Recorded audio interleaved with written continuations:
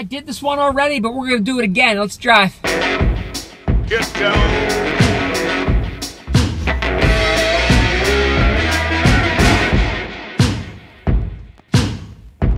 Sometimes my phone, on which I record, is in time-lapse mode and renders what was an otherwise awesome CarCast useless. Or maybe that's apropos, because we're going to talk a little bit more about humility today. Talked about it before. Let's not get into the details. You can go look at those episodes. But how do I exercise and create a discipline and a habit of humility? I think it's done in 4 ways. The first is by completely focusing on the task at hand. Now look, one of my biggest struggles is distraction. When I'm zeroed in on a task, things will kind of enter that workflow that take me off of the task, and they're disguised as ways to improve it. When I say focus in on the task at hand, when we're delivering something, and I don't care if you're the CEO, I don't care if you're the operations, the facilities manager guy, or procurement, HR, I don't care where you're on the organization. When we're zeroed in on the task, okay, we have somebody that's dependent upon it, somebody that it benefits, so let's place their consumption of our efforts centric so that we deliver in a way that we would be thrilled to receive. We nail every detail. We package it up in a way that's easily to consume. We make sure that the work product is going to be immediately applicable and beneficial.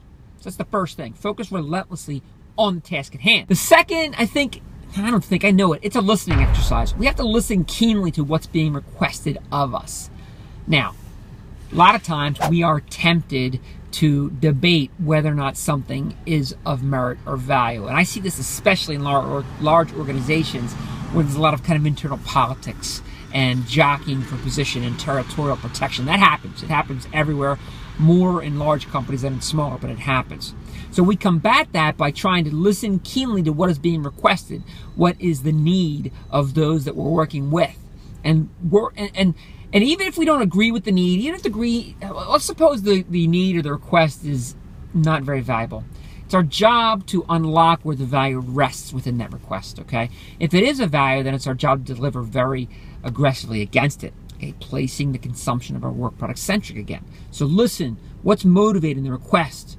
What's motivating the need that has arisen from this other person within the organization? Third thing you want to do is provide context for what you're delivering, okay? In other words, whatever the work product is, and it's got a direct benefit, but maybe you've developed it in a way where there's some contextual reality around it that has secondary or even tertiary benefit to other areas of the organization. If that is true, then communicate that context. Hey, here's that thing you developed. Here's the thing I developed for you.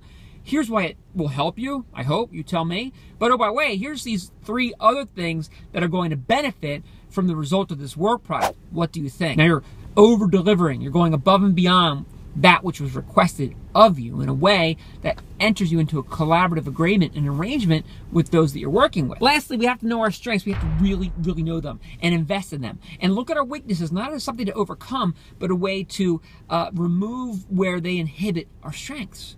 So you know what they are naturally, right? And if you don't, that's a good place to start this entire exercise. But let's invest in the way that those strengths serve those that we serve. And again, I don't care if you're the CEO, if you're the chairman of the board, if you are the Marcom director, if you are an inside salesperson. Ultimately, in every single one of those instances, you serve someone else. So know your strength in serving them and exercise from that position of strength. I hope that helped. I hope it worked. I really hope we're not in time-lapse mode, but most importantly, I hope you join me next time. See, I have notes. Every now and again, I have notes. But you wouldn't know that unless you come on over to YouTube and subscribe. I'll see you over there. Think you're going to dig it. Take care.